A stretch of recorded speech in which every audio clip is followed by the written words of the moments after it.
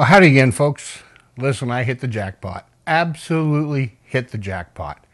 I found a recipe. I tried it. It is from Kentucky. It is from Louisville. It's from the Brown Hotel.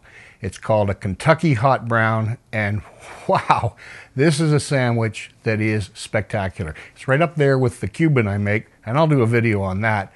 But this Kentucky Hot Brown is spectacular. You got to try this. Have a go and enjoy.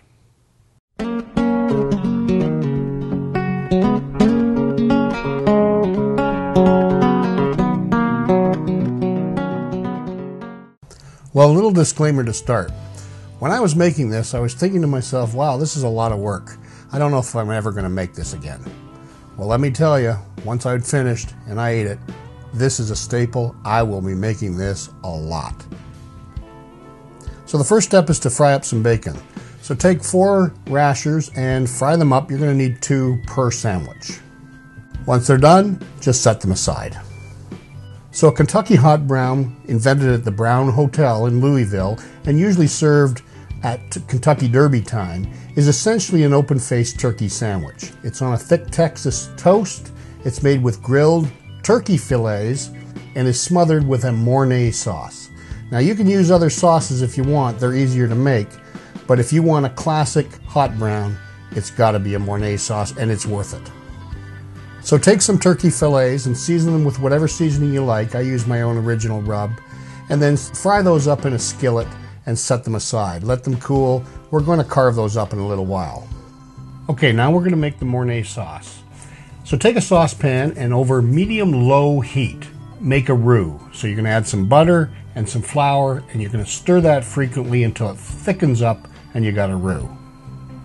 To that, now kick your heat up to medium and add some heavy cream, some whipping cream, and stir that and let it simmer for about 2 or 3 minutes.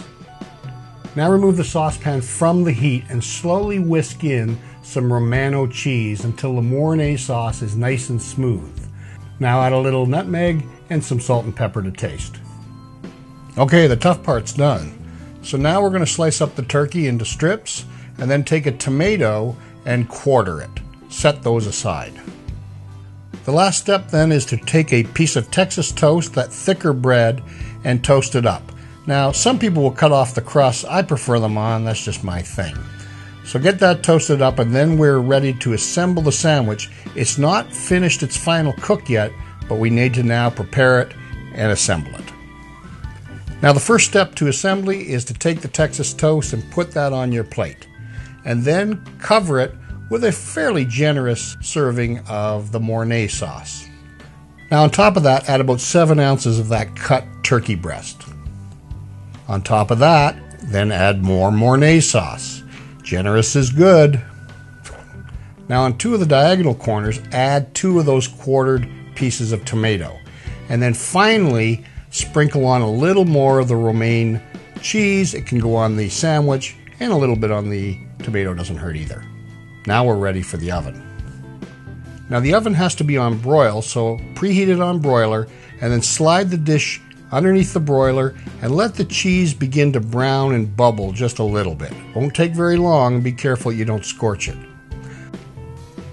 Now remove it from the oven and cross the top with 2 pieces of your crispy bacon.